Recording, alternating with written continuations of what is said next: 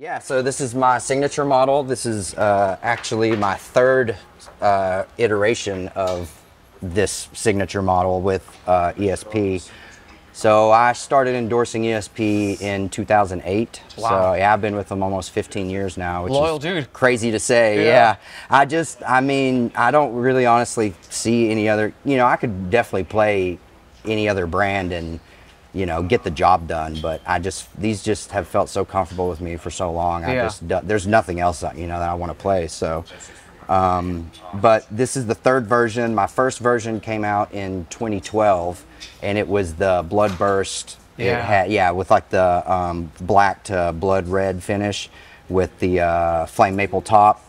And that one was really popular. People really dug that one. Mm-hmm. It was just, I don't think people had really seen a 7-string like that before, in that classic Strat shape, but like more of a metal version. And then I had another version come out in 2016 that had like this Padauk brown stain on the top. It was really nice, like a nice wood grain stain with like a swamp ash body. And both of those were neck through. And so for this version, I decided I wanted to try, they were both neck through with a pick guard. So, the neck was running through the middle of the wood, plus the pickups were attached to the pick guard. They weren't mounted into the body. So for this version, I wanted to make some changes to hopefully improve like the tonal benefits of it. And so I ended up making it bolt on instead of neck through, and also direct mount pickups instead of a pick guard. So the pickups are sitting in the wood and it's one solid mass of wood versus, having wings and then the pickups are sitting in the pick guard. So I definitely feel like it's helped with like the resonance and the tonality of their overall guitar because the pickups are actually mounted into the wood versus like suspended in a pick guard, And these are DiMarzio, what? They're deactivators still, yeah.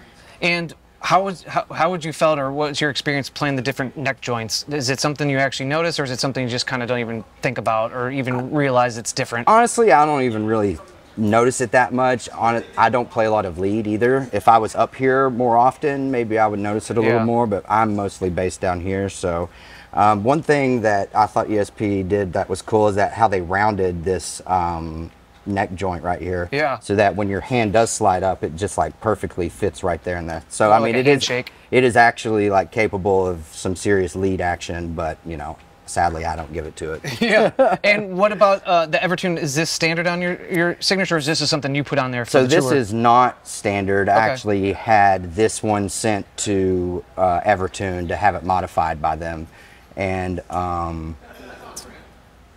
because I started loving that one so much, I was like, well, I can't have one guitar with an Evertune and another guitar without one live. At least, if I'm kind of one of those guys, it's like I need to have like identical, consistency, identical setups and stuff. So I had that one put in here, and this is my A guitar. So this one I'm in drop G, and this one is drop A. All right.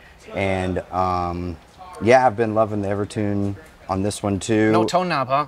No tone, just volume, straight Let's volume. Go. Yeah, I just, no need for the tone. Honestly, I, have been considering taking out the neck pickup too and just doing a bridge pickup because, I mean, honestly, the only reason I put the neck pickup in all of my signatures is for people that actually want to buy them. Yeah. Because, a lot of people do play leads and they do want the neck pickup and they do use it a lot, but I don't personally. So I don't know, maybe on the next model, take that out, And before we let you go, and we'll talk to Gabe real quick about his bass, is whose idea was to do the finish, the style of wood, kind of like sandblasted skin cover in terms of like the wood? Was it you that approached ESP, or was ESP like, hey, you want to do it this? It was actually me. It started out, this was modeled off of a custom shop that they did for me. So I put in a custom shop order with Tony, and all the specs were this basically. I was like bolt on, swamp ash body. I don't even know. I don't think I said. I just said like I said like a black stain, but I wanted the wood grain to show through. That's what was important. Is that I really like how you can see the grain of the wood of the swamp ash body, and